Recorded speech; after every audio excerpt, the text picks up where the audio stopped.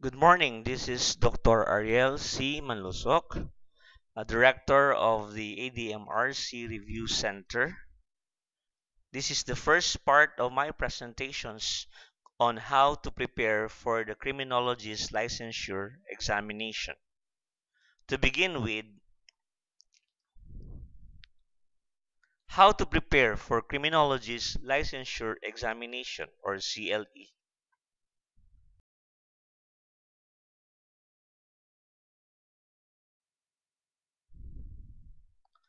What must I do? Let's have an acronym SKY. In short, SKY. S stands for set your goal. K, know yourself. And Y, definitely you have to work hard for it. Let's begin with letter S. Set your goal. Dream big and think positive. Just like what Norman Vincent Peale said, all successful people have a goal. No one can get anywhere unless he knows where he wants to go and what he wants to be or to do.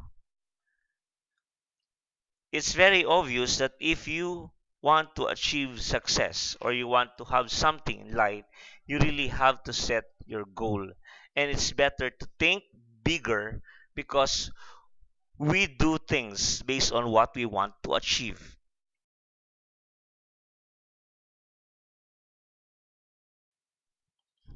What is my goal? Basically, there are only three options. In the board exam, it's either 1, to be on top or a top-notcher, 2, to be a board passer, or 3, a flanker. To be a top-notcher will give you not only license, but a special award and recognitions that somehow may give you an extra privileges. To be a passer, it gives you license, eligibility to practice the professions, and to pursue your ambitions. But as flankers, it means you have to go over again, just like a recycle bin. You have to start all over again. You have to set goals that are almost out of reach. If you set a goal that is attainable without much work or thought, you are stuck with something below your true talent and potential, according to Steve Garvey. Why we should set a goal that is higher or bigger? The reason is mind over matter. If we want to pass the board only, we will just prepare for passing. What if along the way there's something happen and you fall short of your preparation? Where will you be? If you will not be a board passer, definitely you will be a flanker. But if you aim to be a top-notcher, it means you have to do a lot of things. You have to challenge yourself and to give your best so that you can achieve that big goal. But what if you fall short of your preparations? If you did not top the board, definitely where will you be? You can be still a board passer.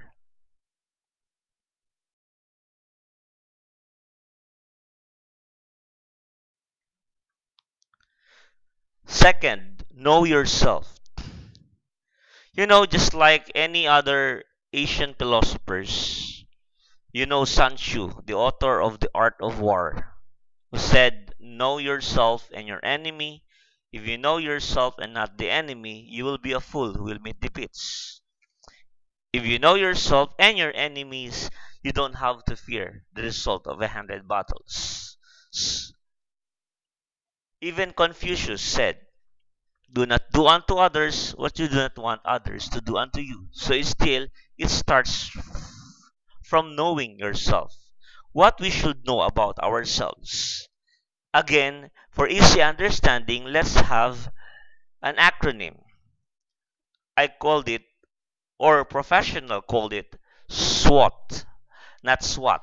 SWOT, no? Which stands for strengths, weaknesses, opportunities, and threat.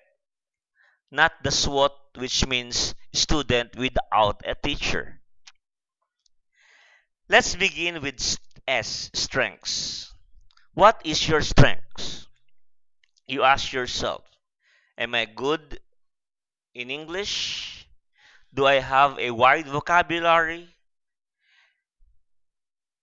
Am I a fast learner? Am I a wide reader? Those things are important because in studying, in reviewing, things like that are very important or essential. Weaknesses.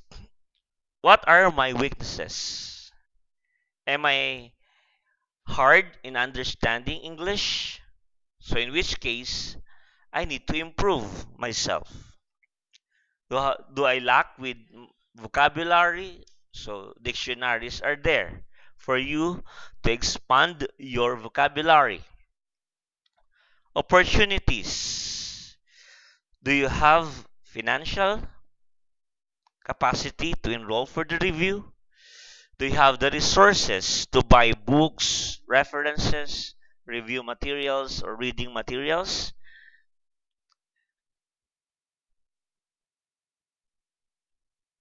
Are they available review centers around you? Are they near or too far? Are your families there to support you? What about the threats? In taking the board exam, there are also a lot of threats. And what are the common threats? Basically, one of the threats that we have in preparations for board exams are the credentials that we need to prepare. Sometimes it even disturbs us in preparation for the board. Definitely, finances is also a threat because if you really want something, you really have to spend money for it. Just like what Lao Tzu said, understanding others is a knowledge, but understanding oneself is an enlightenment.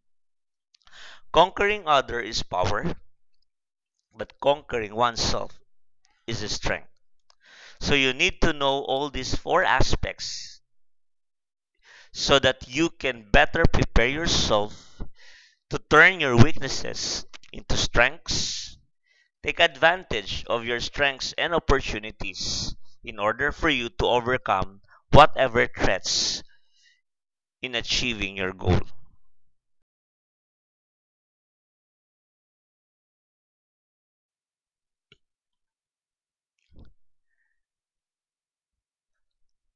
Ask yourself the following questions. If you want to start reviewing and preparing for the examinations, ask yourself these three basic questions. And what are they? One, what do I really want in life? Ano ba talagang gusto mo sa buhay? You know, sometimes there are things that you want to achieve now, but later on you will decide or you will change your mind and said, ay, ito na lang.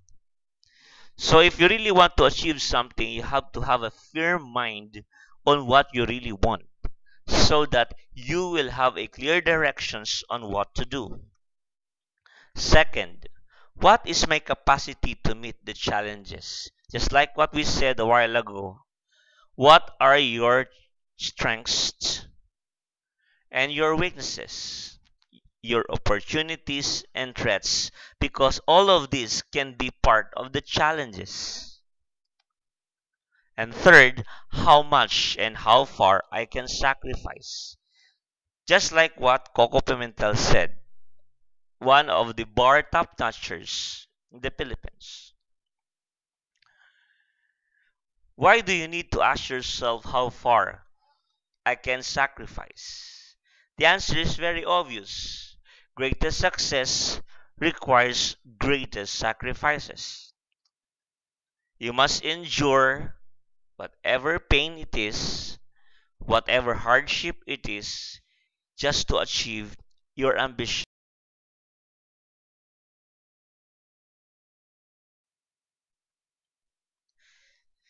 And third, definitely you have to work hard for it. It takes a lot of perseverance.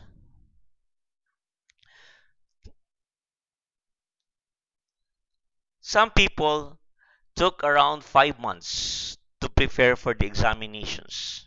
Yet there are others even prepared for 1 year just to make sure that they really make it in the board exam. It's only two options: top notcher or a board passer. Perseverance is one great virtue that everyone should have every time that he wants something to achieve. Because we all know that everything that we want in life, it's not only us who want it. There are other people who wants it also. But there are things that we cannot get it easily. And there are things that are of limited opportunities. Perseverance is the virtue that tells us that never to give up. Whatever it takes, whatever the result, whether it is a failure or a success, a good or a bad, you always focus until you accomplish your goal. Have a positive thinking. Why positive thinking is very important? No one is certain about what will happen tomorrow. No one is certain about what will happen next week, next month, or even next year. Just like what we have right now. The country or the whole world is in pandemic. Everybody is still uncertain as to until when our new normal will be like this. Positive thinking is not the thinking that everything is okay, everything is alright, and everything will be okay. Positive thinking is the sense that even if times becomes rough, the road becomes rocky, and we failed in our journey, there is always an opportunity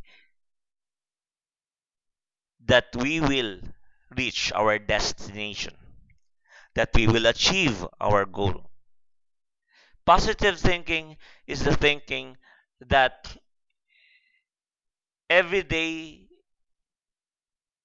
will definitely not always okay and all right, but in times that we are sad, in times that we are failure, we know that there is a better thing that will comes the following day, soon or later.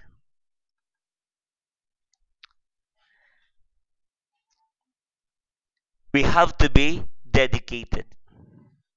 Just like the last slide shows, your lack of dedication is an insult to those who believe in you. What does it mean? Sometimes people easily give up. For what reason? For the reason that they are just doing things for themselves. But if you are doing this not just for yourself, but you are doing this because you want to change your life, you want to change your family's life, you want to improve your living, you want your parents to be proud of you, you want to return to them what they have done to you, then no matter how hard it is, and no matter how many times you fall, you will not easily give up. Why? Because you're doing this for someone who are dear to you. You are doing this because they believe in you.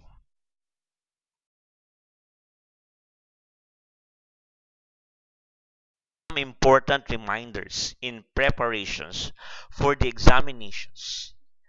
I listed here around 10 pointers, just like 10 commandments, no?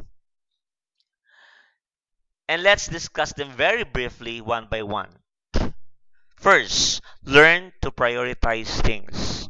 If you really want to make it in the board exam, then you have to set it as one of your priorities. It may not be the very first priority, but at least it must be one of the foremost priorities. You have to set aside things which are not important, especially things that you can go over and over again. Two, make a timetable. Not everyone used to have this kind of technique, but for people who are well organized, this is very, very important and effective because having a timetable will make you guided of what to do next, what you have done, where are you now, and what are needed to be done so that you will make sure at the end of the time you accomplish everything. You know, time is very important because even according to some philosopher, time is never favor us. Why? Because we cannot turn back the time. We cannot hold the time. Time is very precious. As a matter of fact, it is even more precious than money. We can buy money, but we cannot really buy time in reality. And we cannot turn it back. Third, organize your notes. You don't have to have so many reading materials. What you need is a reliable reading materials. There are a lot of books, reviewers available in the market, but you have to be careful. There are some Q&A reviewers in which the answer key does not accurately jive with the questions, meaning it might be an intentional error or a clerical error. So we have to be very careful. We have to arrange our notes properly. How? There are 6 subjects in the board exam.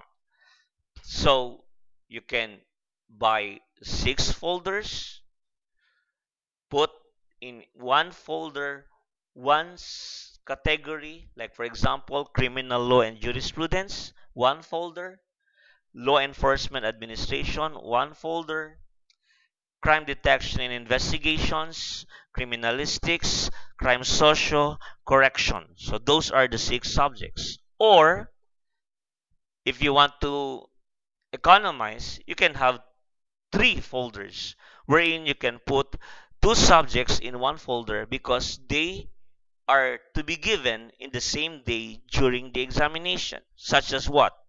The law and the LEA or law enforcement administration can be combined together. The criminalistics and the CDI also combined together, and socio and correction combined together. So you have 3 folders there.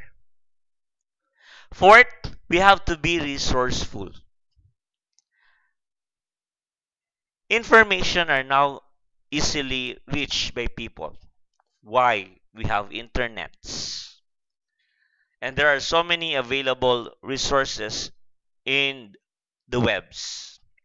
But aside from this, if you have friends, people whom you know who already passed the board exam, you can ask for their notes. You can borrow materials from those people who are already successful or who made it in the examinations. And in the same time, you can do the fifth one.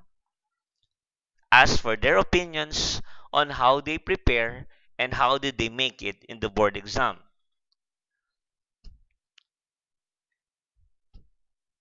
Wala naman sigurong mawawala if we ask opinions from other people. As a matter of fact, we grow more when we are humble enough to ask, especially that we know that we only know a little.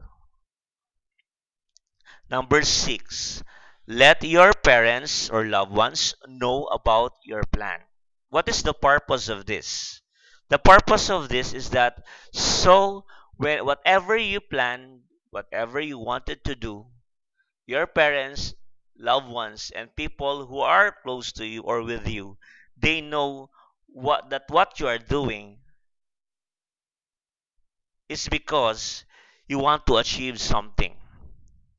Sometimes the reason why there is misunderstanding in the family is simply because we are not honest enough to tell our loved ones that of what we want and what we don't want. 7, think positive. I think I already discussed what it is a while ago. 8, if you are enrolled in the review, then you have to attend your review religiously. We do not know that somehow, if you miss one session, nobody knows what will be asked exactly in the board exam. What if that specific session that you miss is the one that is focused during the board exam? Ninth, strive hard and don't give up until you attain it. You know, there are no really failures in the examinations. Why? Because even if you fail in taking the board once, you can retake it. As a matter of fact, failing the board is just a delayed success. Why did I say so?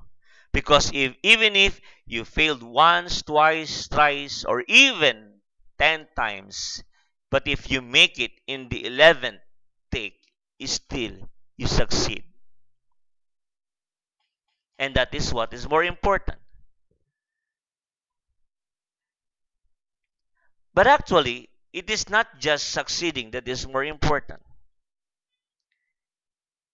If we try to think about it, the more important thing is what we build up in ourselves, what we did to make ourselves a better persons. But still, it's a different feeling if you succeed in your first attempt. That is why I said in my earlier discussion, it's better to think big and think positive so that you will not entertain any negative vibes, any negative opportunity, but more of the positive one. And last but not the least, definitely, we have to always put God or Allah on top of our goals so that we are always guided by the Holy Spirit.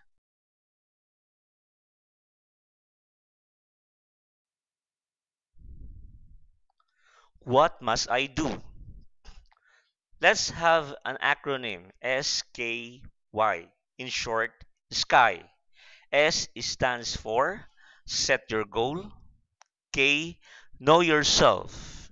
And Y, definitely you have to work hard for it. Let's begin with letter S. Set your goal. Dream big and think positive. Just like what Norman Vincent Peale said, all successful people have a goal. No one can get anywhere unless he knows where he wants to go and what he wants to be or to do.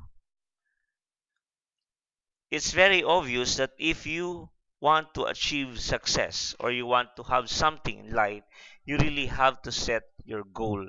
And it's better to think bigger because we do things based on what we want to achieve.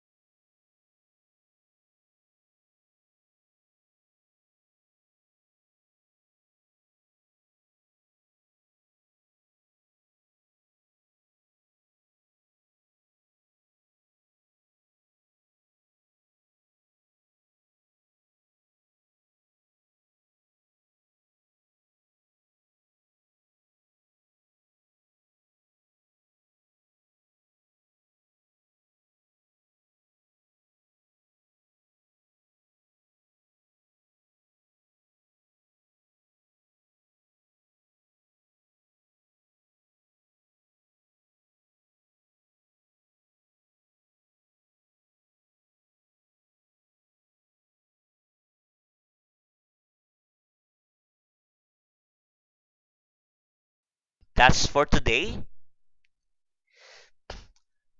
Thank you. Focus. God bless. May you all succeed in life and may you achieve your goals. But don't forget that success is meaningless if we will not make use of them for the good of the people, for adding glory to His name, and in service of the people who are in need of our assistance. So that's for today. Goodbye and God bless.